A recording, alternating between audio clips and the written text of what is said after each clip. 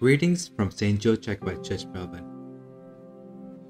Once upon a time, there was a farmer who had a beloved horse that helped them earn a living. One day, the horse ran away. All the people in the village came around to support and said, "We are so sorry to hear about your horse. How unfortunate." The farmer simply replied, "Maybe." A few days later, the horse came back bringing 7 wild horses with it.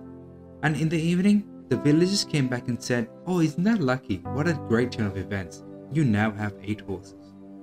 The farmer again said, "Maybe." The following day, his son tried to train one of the horses, and while riding it, he was thrown to the ground, breaking his leg. The villagers then said, "What a terrible luck," and the farmer responded, "Yeah, maybe." A few weeks later, the National Army was recruiting young men across the village. The farmer's son was spared because of his broken leg. Again, all the villagers came around and said, "Your boy is spared. What a tremendous luck." To which the farmer replied, "Maybe so, maybe not. We'll see." The story of the farmer and his horse teaches us that it's impossible to know with certainty what's good or bad in the grand scheme of things. This idea is resonated in Isaiah chapter 55 verse 8, where we are reminded that God's ways and thoughts are higher than ours. In the book of Genesis, Joseph's jealous brothers sold him to slavery and he was falsely accused and imprisoned.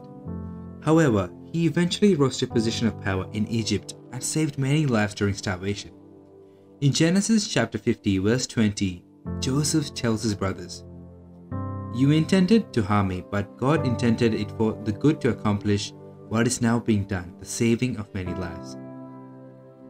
Like the farmer and Joseph, we must trust in God's plan for our lives, even when we face difficult circumstances that we don't understand.